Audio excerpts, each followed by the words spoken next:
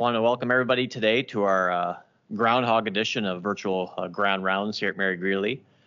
Today I'm pleased to welcome Dr. Brendan Lanpher as our guest speaker. Dr. Lanpher completed his medical school training at the University of Virginia, and he has done multiple postgraduate training programs, residencies in pediatrics and adolescent medicine, clinical genetics, and fellowship in biochemical genetics at Baylor University. So he's well trained and versed in the topic of today, which is clinical genomics. And this has been a topic that we've had requested many times. And I think we finally got a speaker who is going to address many of the things that have been asked about in the past.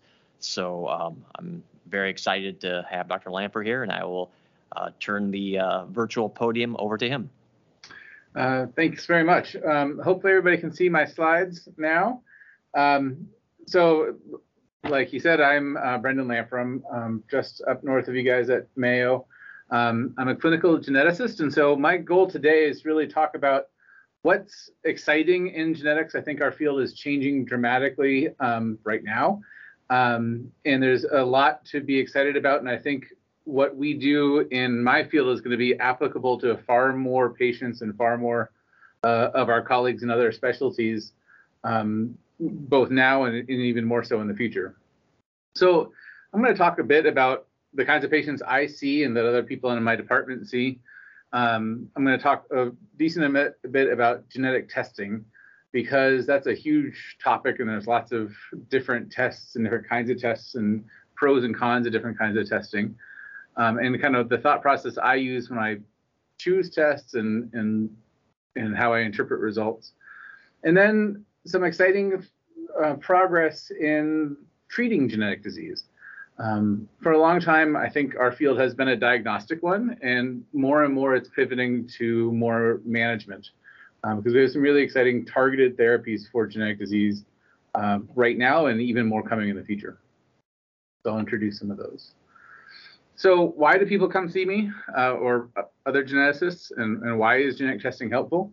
The first is to accurately diagnose people. We see lots of folks that are on a diagnostic odyssey, patients who have been dealing with complex or unusual symptoms for years often, and don't have a name or a reason for their challenges. And so if we can name it, if we can diagnose it, there's a real benefit just in that. But it can also give a more accurate prognosis for people. We can accurately describe recurrence risk. And if we know the genetic cause in a proband, in the first person in the family, we can help their parents or their siblings or even them in their family planning decisions with prenatal testing or even pre-implantation testing with our IVF colleagues. And then, of course, managing genetic disease. For a long time, it's just been, if a child has Down syndrome, we know kind of what to watch for when, and we make sure that all the right monitoring and surveillance things are being watched for. We've, of course, been able to treat a lot of metabolic disorders for a long time. One of the things that appealed to me, and one of the reasons I've focused on inborn errors in metabolism for much of my career, is that we could treat them.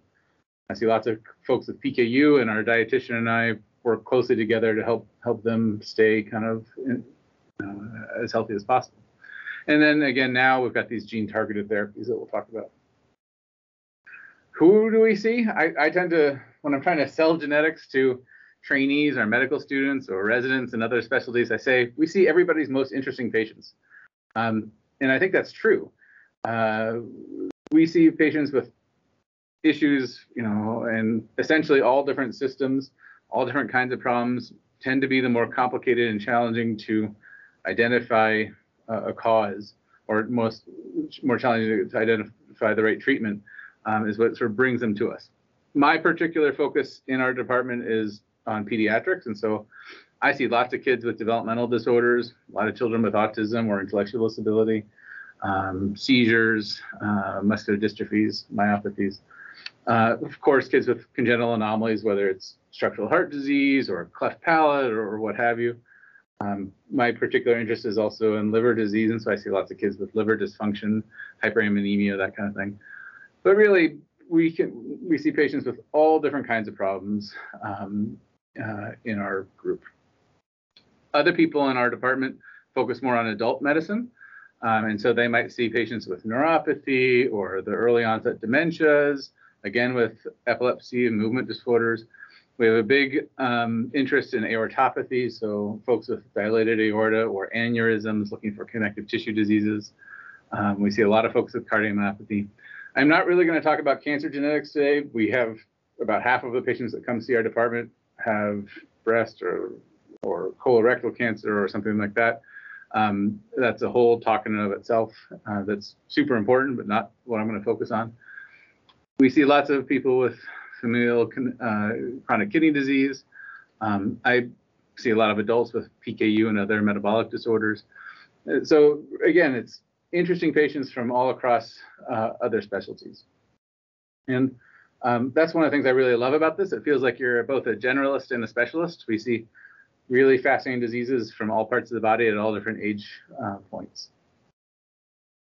Now, how have things changed recently?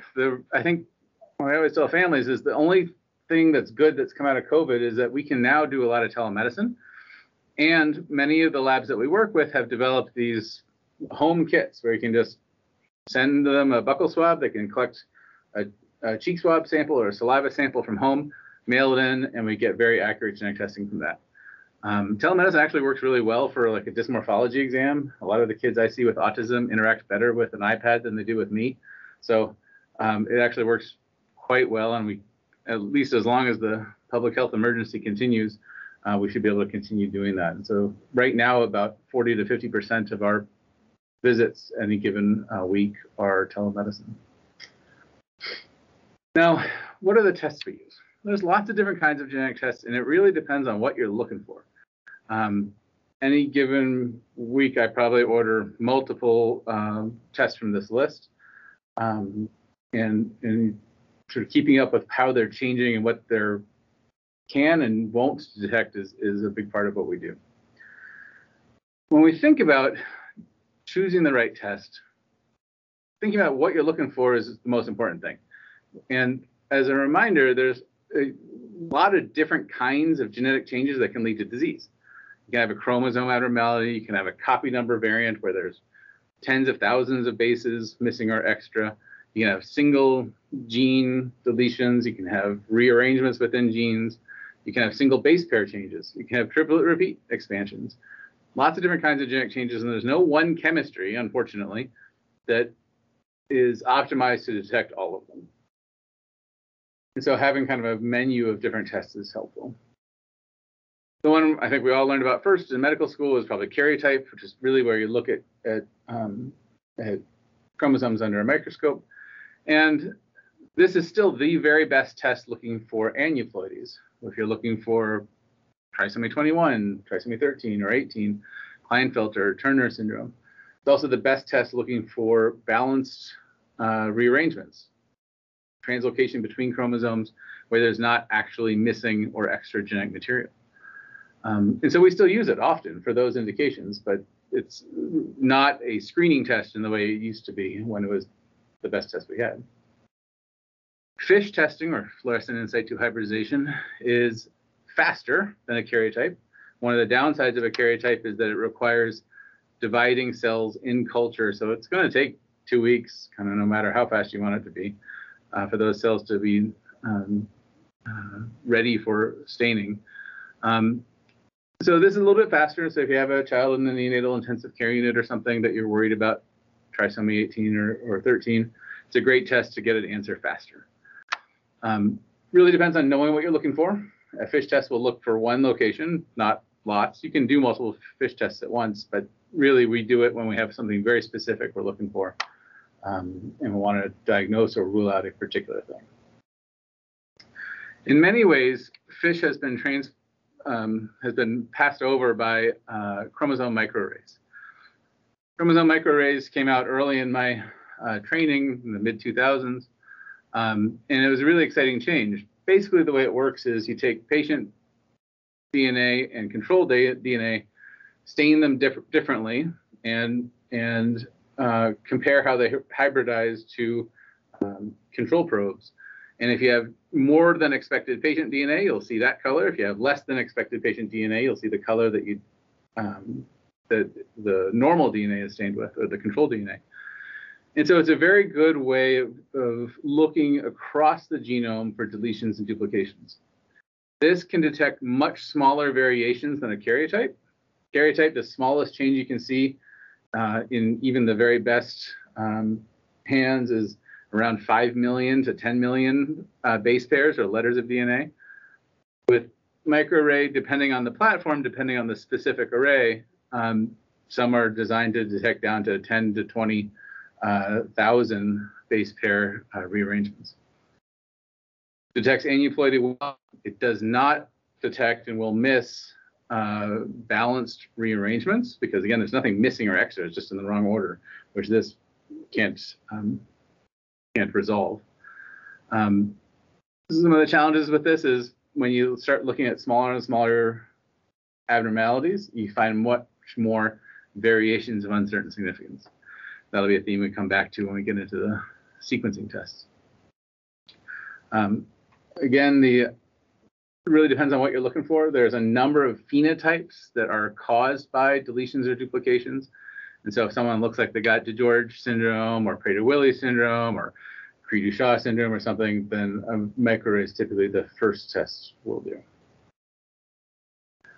When we think about sequencing, sometimes we do sequencing for a single gene, which is useful if you've got a very particular phenotype that you're looking for. Sometimes we'll do testing with a panel, and you can get a panel that's got 2 genes on it. You can get a panel that's got 500 genes on it. But fundamentally, these are looking at particular phenotypes that drive a generation of a gene list and then sequencing those changes.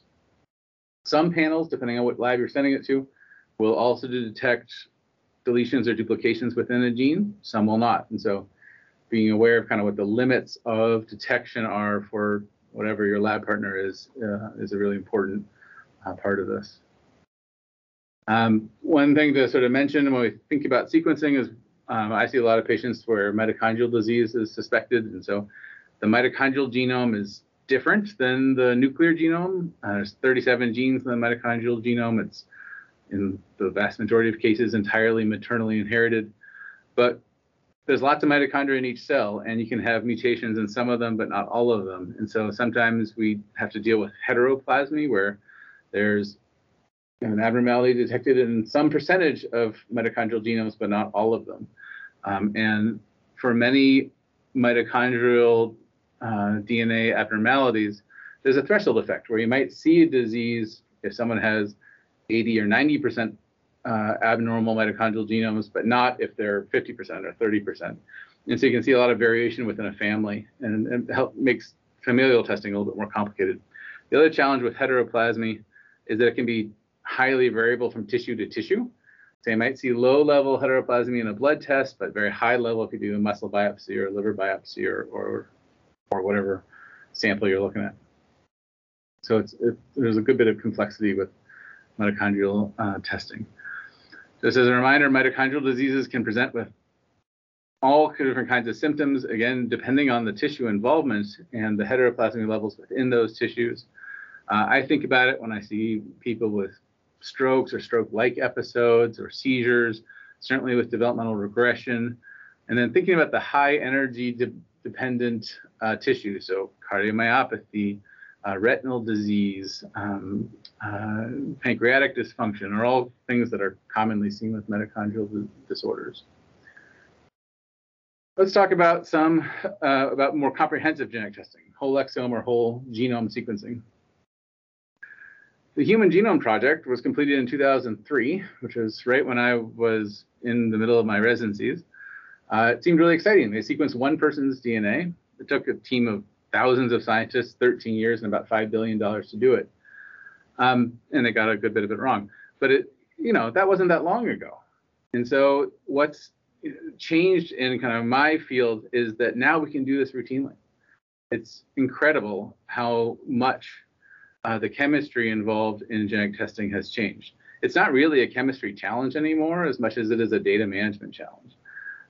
We can generate genetic data far more easily than we can interpret it in a lot of cases. So whole exome sequencing has been around clinically since about 2010 or so.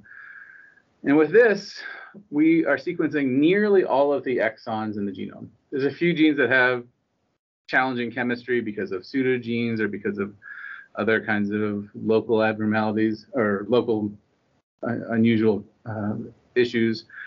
But typical whole exome sequencing now, we're detecting and getting good results from over 99% of the genes that we currently know of. And this is very good at detecting single nucleotide variants or copy number variants in exons. Right now, about 85% of known disease-causing mutations happen in exons. Right now is the key phrase there. We haven't had the ability to test non-exonic variants for long. And just as a reminder, exons account for about 1.5% of all of our DNA. That's probably the most important part. That's the coding part. That's the part that leads to proteins.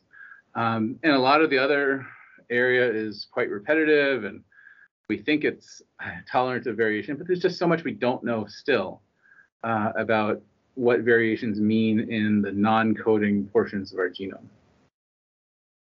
So more recently, we've been doing whole genome sequencing. This has been clinically available for about a year. It's been done on a research basis for 4 or 5 years probably.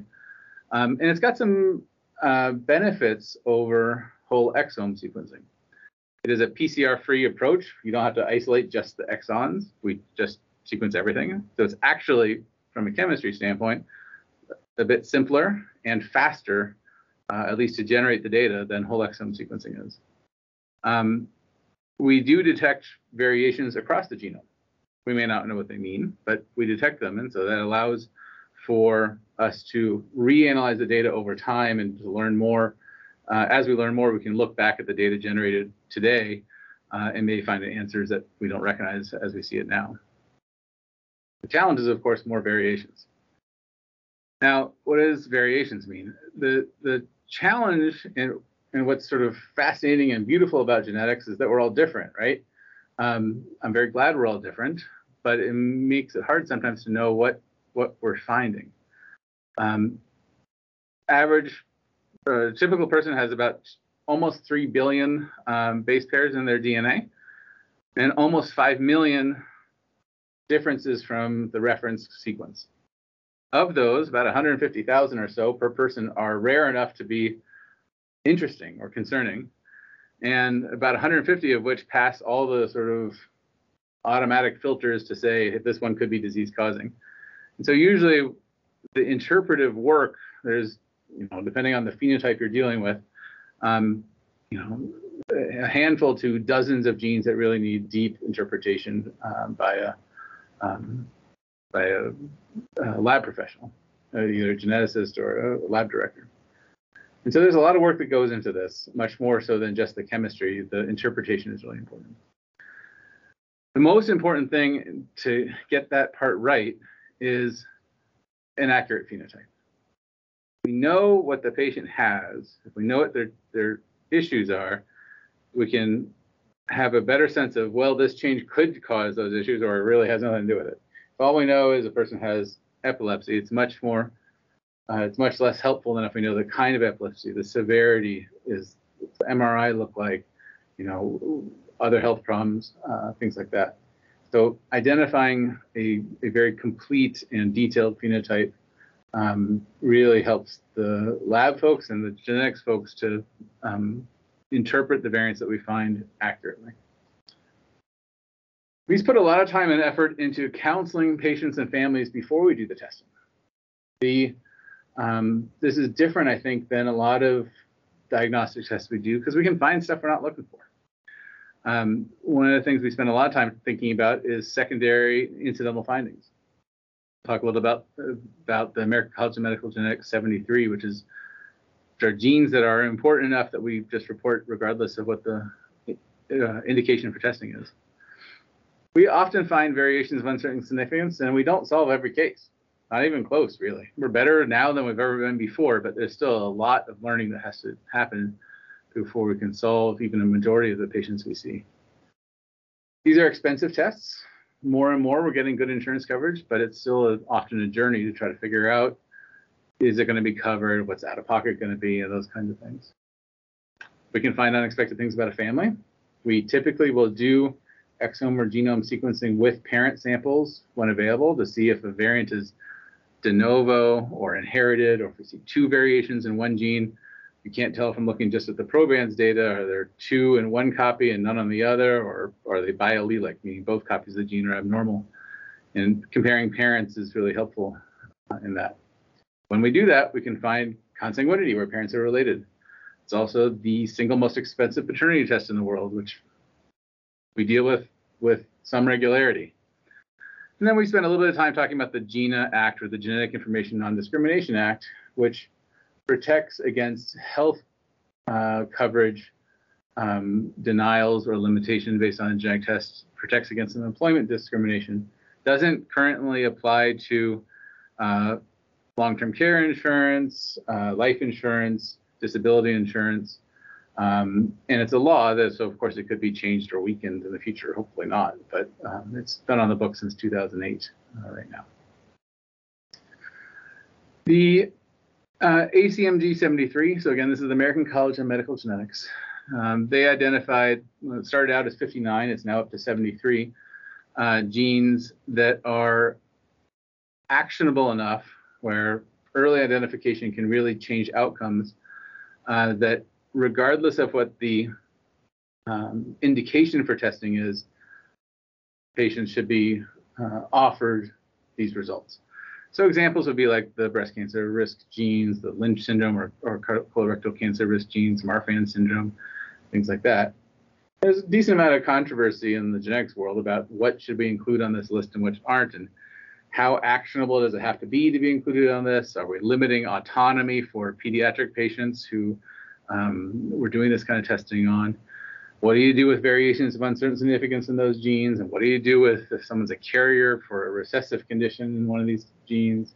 And there's no clear answers for this. And so each lab will approach these things a little bit differently.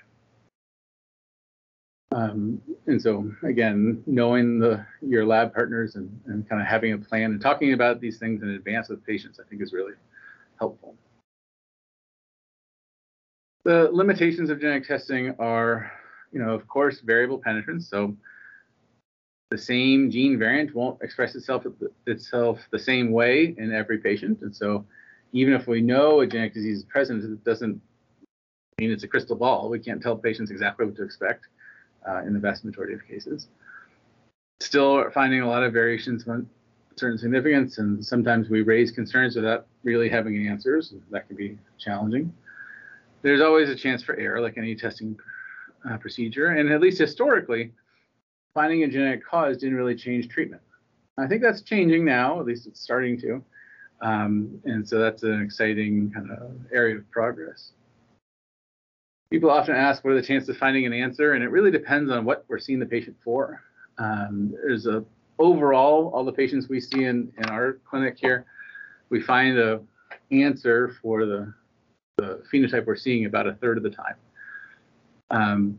Some indications are much more likely to be solved than others. If we see a child who isn't hearing or fails a newborn screening, or has early vision loss or multiple congenital anomalies, we're pretty good finding the genetic cause for those. If we see someone with autoimmunity or autism or diabetes, I'm sure there are genetic factors in those things. We have a pretty low yield for testing right now. I think we're pretty decent at finding if there's one genetic cause for all of someone's issues. There's a monogenic disease, a Mendelian disease. I'm hopeful that we're pretty good at finding those. We don't yet have the tools to find out, well, what if there's 10 different variations that are all together leading to a phenotype? I'm sure that's a thing that happens biologically. These genes work together in networks and signaling pathways, but that's a level of kind of data science that we just haven't gotten to yet. So stay tuned. I think answers will come. I'm going to talk now about one of my favorite patients that sort of demonstrated some of the interesting challenges with genetic testing. It's a family I've been following for a number of years now. I met this girl first when she was 2.5, And she had really severe to profound developmental delay. She had many, many seizures every day, non-verbal, non-ambulatory. She'd really made very, very little developmental progress. She was not dysmorphic. She had normal newborn screening. She was generally pretty medically healthy from a sort of hospitalization and acute crisis standpoint, but just seizing and not making progress was her main phenotype. So the first test I did was a chromosome microarray. And this revealed that she had a duplication of 22q11.2, kind of interesting, and excess homozygosity. And so we knew her parents were first cousins, they were consanguineous, and so the excess homozygosity wasn't a huge surprise. 22q11, this is the same region that is deleted in DeGeorge syndrome or velocardiofacial syndrome. It's duplicated in her. The same mechanism at a molecular level that leads to a deletion can lead to a duplication.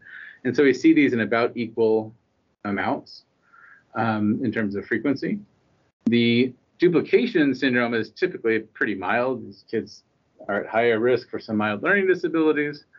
They're typically a little smaller than their peers. They may have some hypotonia. Often we find it in healthy parents. Hers was de novo, which was interesting. And so was this the answer? So Occam's razor is, of course, tempting. If you find an answer, you've got an answer. Don't look for something more. But, I think it's important to go back to the patient. Her phenotype didn't fit. She was much more delayed than we expect with 22q duplication. And the seizures and the intractable nature of her seizures was just not what you would expect. And so we ended up doing whole exome sequencing and found that she had homozygous null mutation in this gene called AP4B1, which at the time was just being described as a newly discovered recessive disease that fits her phenotype very well. And so a reminder, it's not always Occam's razor. There's always Hickham's dictum, which is patients can have as many diseases as they want. And so I have had many patients that have more than one rare genetic diagnosis, and it's just always interesting. So what happened with her? She is now enrolled in a multi-center study trying to study these patients and in a natural history study for them. Because we didn't just stop at the 22q duplication, we ended up doing pre-implantation genetic testing with their family through IVF, and they had a healthy son about 2 years ago now. And so, we don't have a solution for her disease, but at least we're able to provide accurate recurrence risk counseling for them. Moving on from sort of testing issues, I'd like to talk about treatment now. Treating genetic disease, like I said in the beginning, was for a long time limited really to the inborn errors of metabolism. I follow a ton of patients with PKU or phenylketonuria. Really fun disease to take care of, at least to me. And mostly it's a dietary treatment. There are some newer medications that have been quite beneficial to some patients. But for most of my career, it's just been modifying their diet, watching levels, adjusting diet, watching levels, adjusting diet. Early in my career, the first enzyme replacement therapy was approved for Gaucher disease. And since then, we've got many other enzyme replacement therapies for other lysosomal storage diseases, Pompe disease, Fabry disease, most of them mucopolysaccharidoses, and others we now have ERT for. And it works better for some diseases than for others. There are some limitations. It does not cross the blood-brain barrier. So for the neurodegenerative disorders, it's not as good. But for the more somatic diseases like Gaucher, at least type 1 Gaucher, or Pompe disease, it's a very nice treatment. We've, of course, done organ transplants for some diseases, stem cell transplant for Hurler syndrome or for X-linked adrenal leukodystrophy or metachromatic leukodystrophy, liver transplant for the urea cycle defects or maple syrup urine disease or what have you. But for many diseases, we haven't had a really targeted therapy, and we've had symptomatic management, which is rewarding in its own way, but it's never been as, we're not addressing the problem, the root of the problem. Now, two types of therapy I want to talk about, not the only things out there, but one is antisense oligonucleotide therapies, and the other is gene therapy. Both of these are kind of really exciting areas of growth. So the first disease to talk about here is Duchenne muscular dystrophy. I'm sure this is familiar to everyone. We all learned about it in medical school. It's the most common muscular dystrophy. It's an X-linked disease, so it affects boys much more severely than girls in most cases.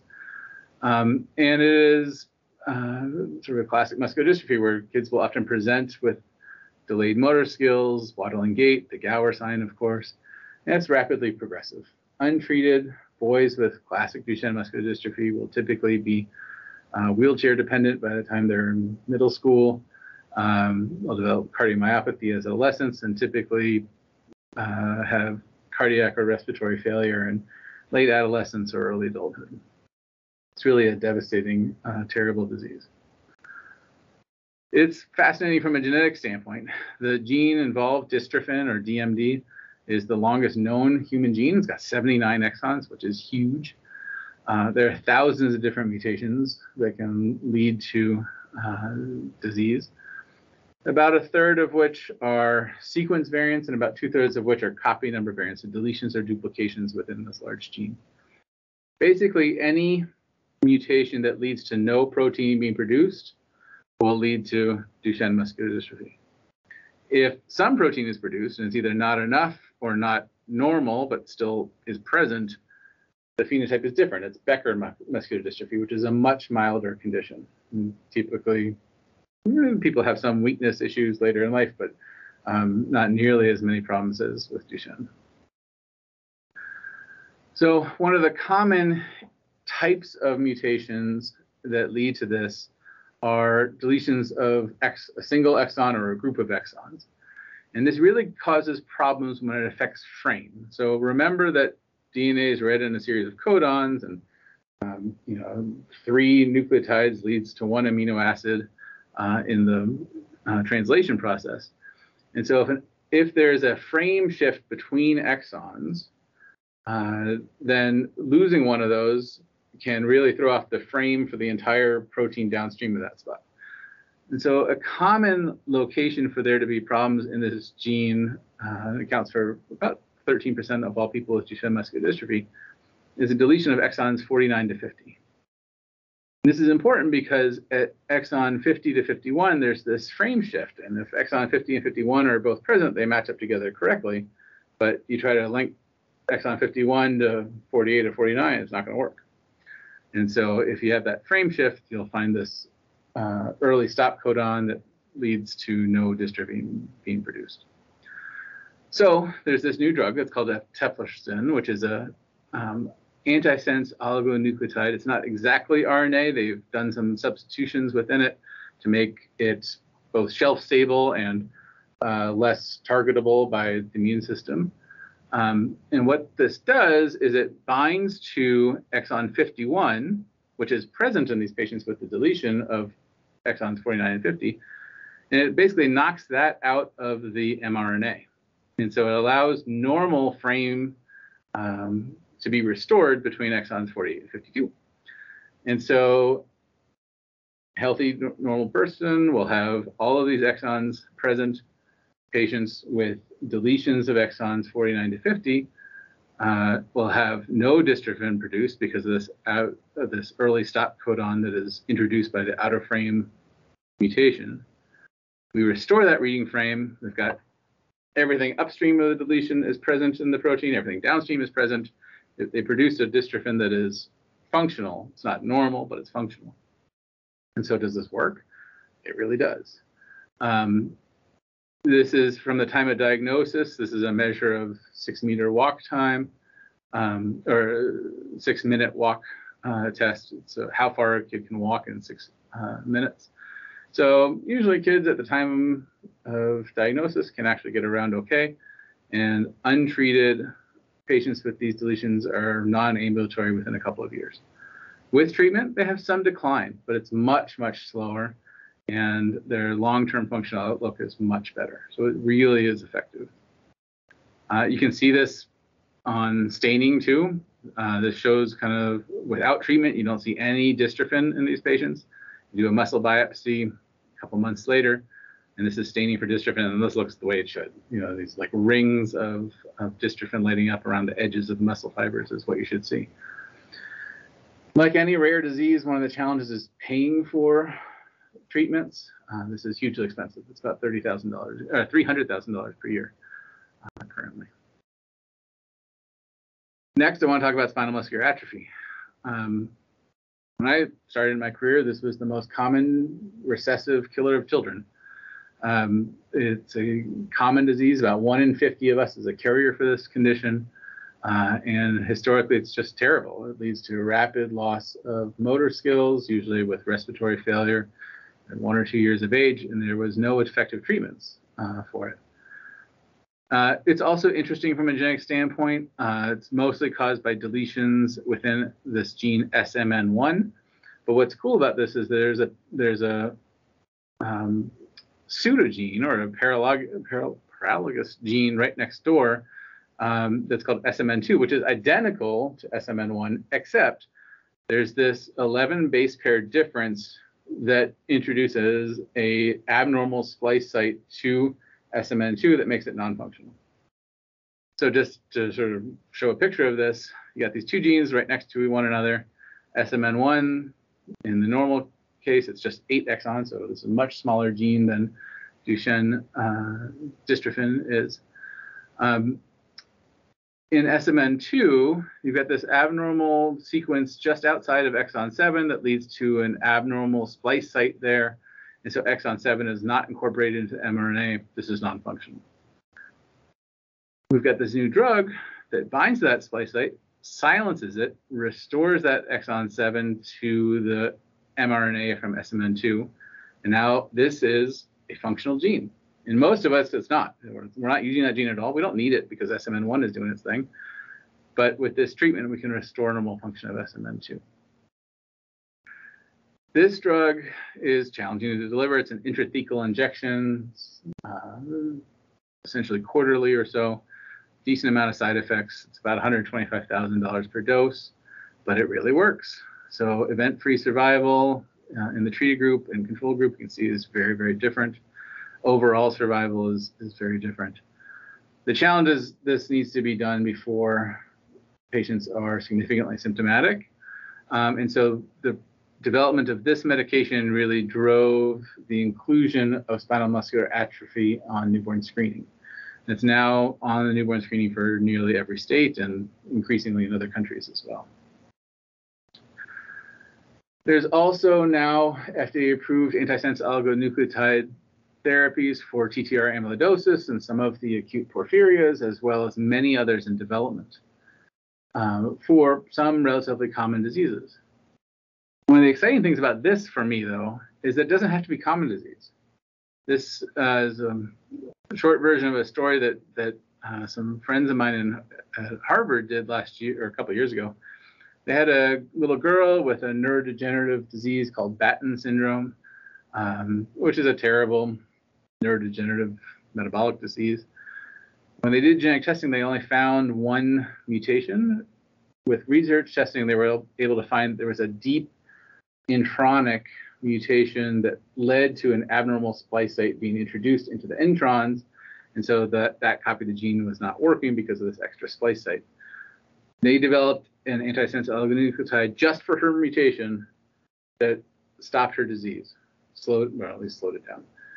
Was able to reverse the effects of that splice site, restore normal function in that gene, that copy of the gene. And so this was personalized therapy. This was a treatment that's not going to be applicable to anybody else. It's really just for her and her mutation.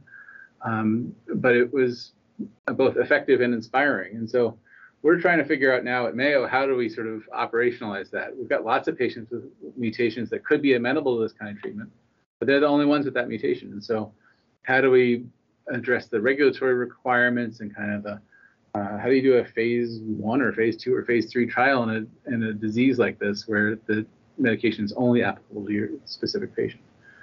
And so I think there's a lot of groups, not just us at Mayo, trying to figure out how to address those kinds of questions. But I think there's a future where we've got really, truly personalized therapeutics for patients. The issues around payment is something we're going to have to figure out, and it's going to be challenging. But the chemistry is there. now, which is very, very exciting. Let's pivot one more time and talk about gene therapy. So gene therapy, one of the reasons I'm a geneticist is I went to a medical school lecture in the mid-90s saying gene therapy was right around the corner. I'm sort of giving that lecture now. I think it's right around the corner, but I think it actually is now. The original idea for gene therapy came out in the 1970s. There's been lots of fits and starts and sort of close to successes, but not quite. I think we're really getting there now. Some of the challenges around gene therapy is if you introduce a virus, cells don't like that. And so there's lots of issues with the immune response and silencing of introduced genes. Cells that are dividing, maybe the introduced genes could be diluted out. Would they be copied and brought with the dividing cells? It depends on what vector you're using. There's lots of issues around gene therapy.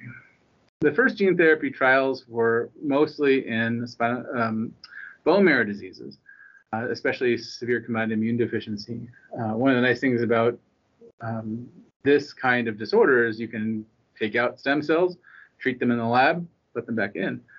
And this worked in a way. So the initial treated patients, they had 9 patients, 8 of them had a good response in terms of reconstituting their immune system.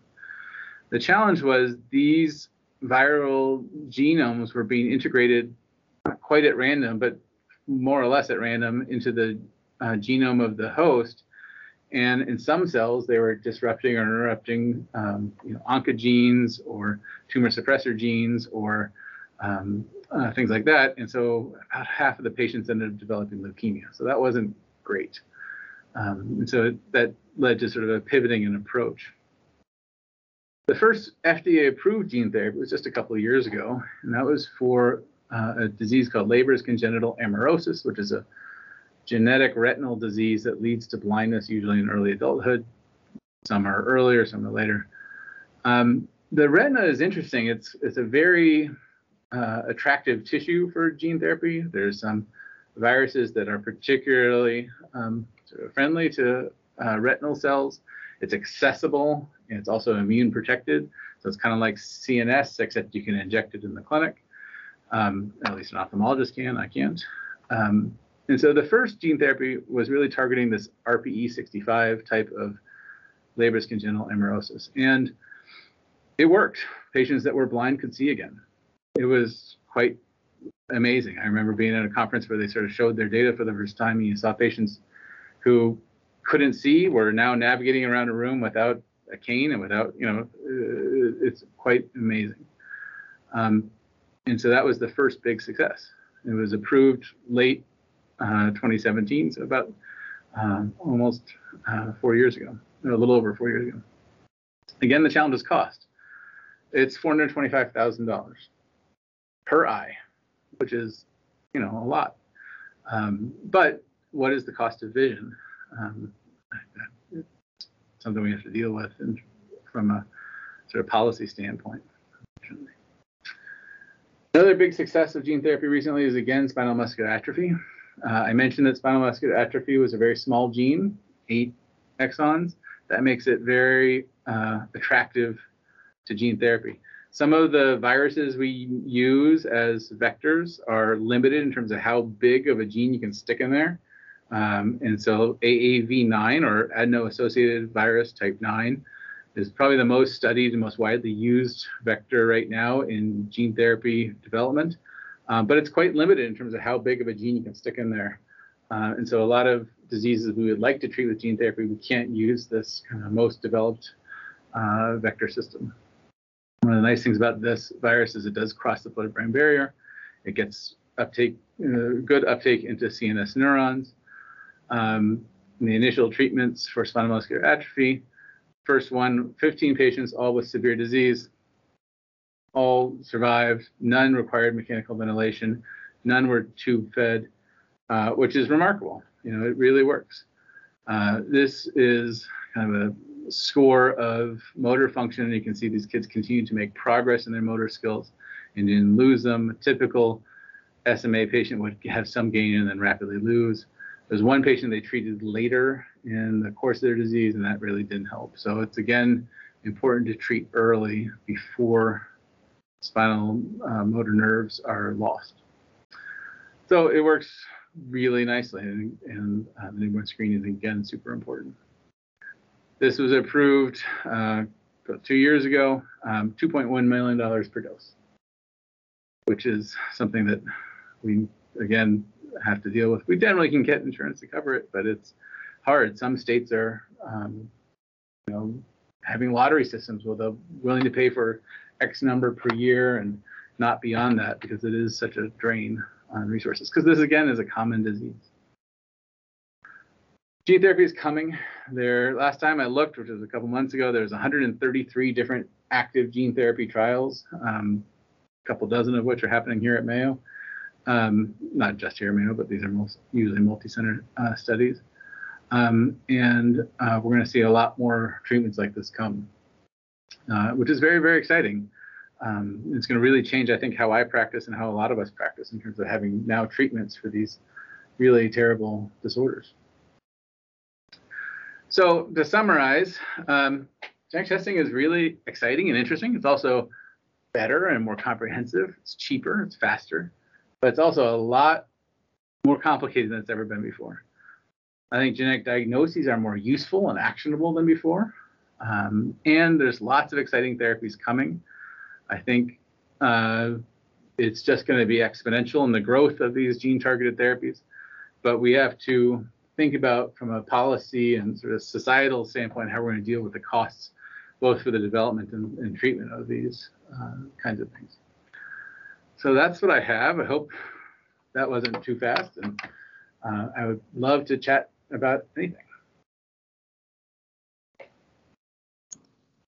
I see we have one question in the chat. Okay.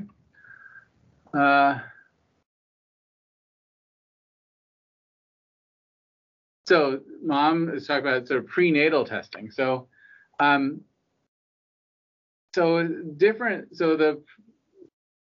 the big change in prenatal testing recently has been with the non-invasive tests. There's a number of different products out there that are designed around isolating fetal DNA or placental DNA from maternal DNA. And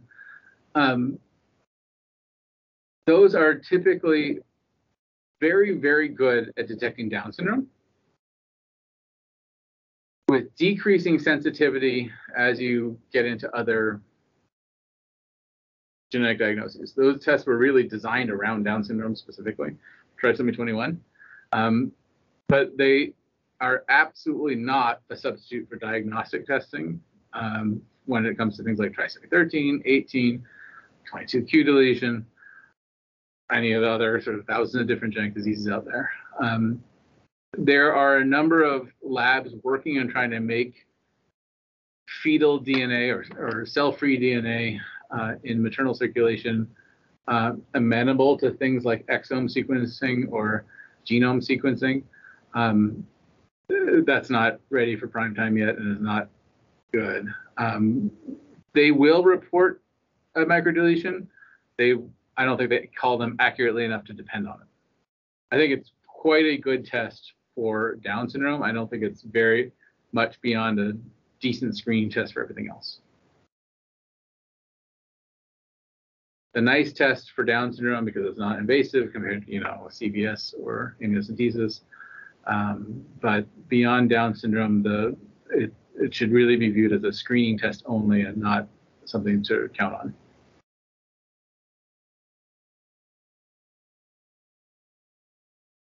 I hope that was addressing her specific question. Other things?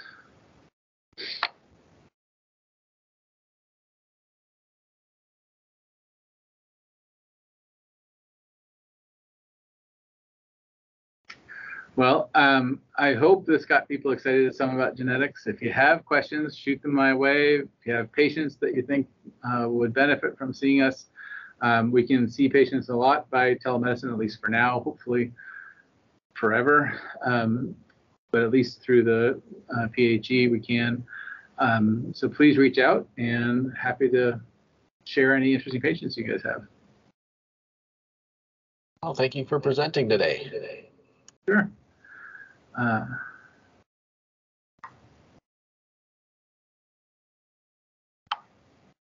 will stop sharing my screen. Anything else I can do for anybody?